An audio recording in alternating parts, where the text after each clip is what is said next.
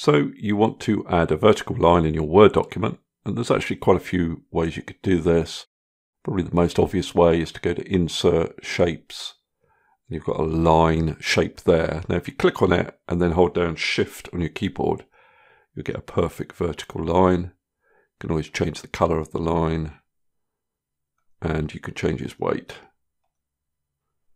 Right, the next method is to use tabs. Now, if I click over here, you can see at the moment this is a left tab. If I keep clicking, eventually I get to a bar tab.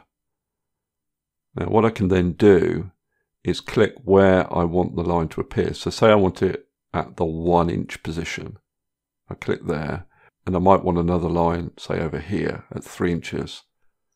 Now if I press enter, you can see that it creates those lines for me.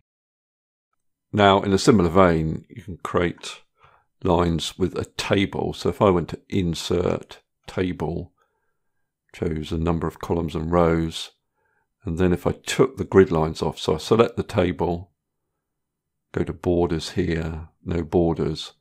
Now if you can't see the structure of your table, go to Layout, View Grid Lines, and then say I wanted a line here. I would select those cells, go to Table Design, Borders, and say Left Border. And then it doesn't matter how many rows I create, it's going to create that line down the page. By the way, these grid lines don't print out. Your document's going to look like this. Now another method is where you are using columns. So if I go to Layout, Columns, More Columns, I could say 2 columns there, and then say I want a line between the columns. Click on OK, and you get your line. Another method is to use page borders.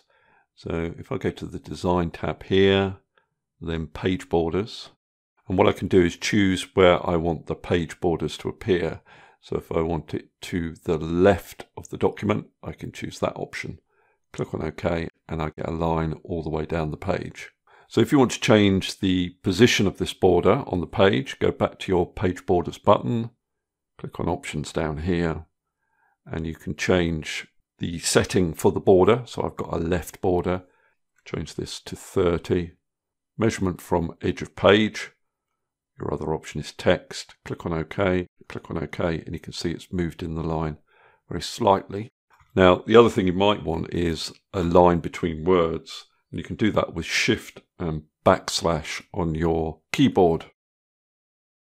Okay, that's all I wanted to cover in this particular video. Hopefully that's useful. If it is, please give me a thumbs up and subscribe, and I'll see you next video.